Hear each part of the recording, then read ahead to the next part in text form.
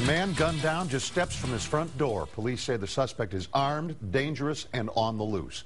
Good evening, I'm David Scott. This happened around 1 o'clock this morning at the Wood apartment on East Wansley Drive. That's in North Austin. KXAN's Jacqueline Inglaze is at the scene right now. Jackie, you talked to neighbors who said crime is quite common there, huh?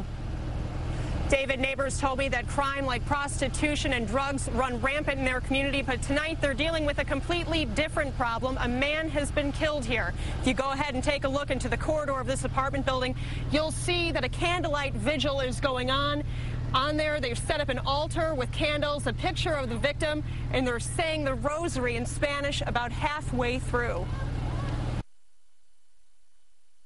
Michael Maynez and Lauren Kleinfelter are not surprised to hear Austin's 21st homicide happen in their neighborhood. People die around here all the time.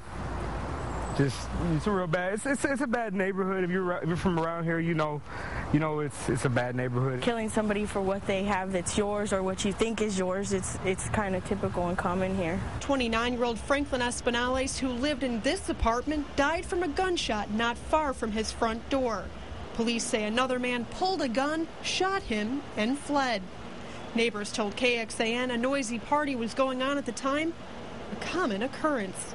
You can walk down from 6 in the morning to 6 at night to all hours of whatever time of the day, and there's people who smoke crack, people who are just walking around smoking weed. Kleinfelter has called this part of North Austin home for 22 years, but she won't let her 3-year-old son she has with Maynez live there.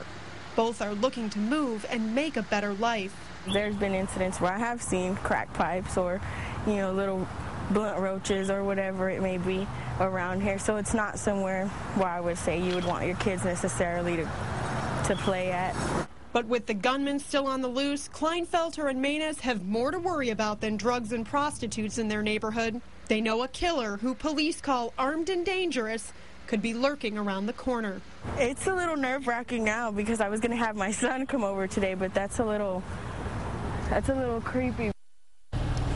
There's no motive yet for this killing, but there is a description of the shooter. He's described as a black male with a heavy build, weighing between 200 and 220 pounds, about 5.5 feet tall. He has gold teeth and a short afro. Now, again, police consider this man to be armed and dangerous. They're one who sees him. 911 live in Austin, KXAN Austin.